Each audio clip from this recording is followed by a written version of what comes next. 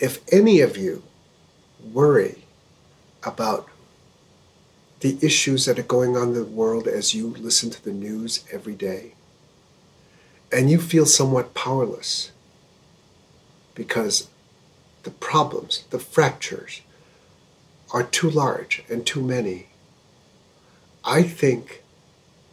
you and I can all take comfort that PHR is playing its part everywhere in the world in building trust, in seeking truth,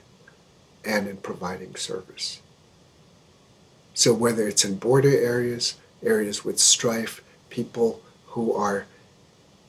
escaping insane, impossible situations, the work of PHR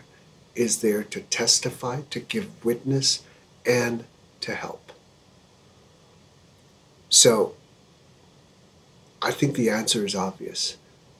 The more you can support PHR for its work around the world and domestically, and now especially domestically, you know that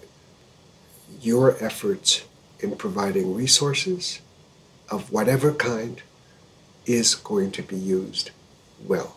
Tonight, I'd like to play a saraband from a Bach suite to thank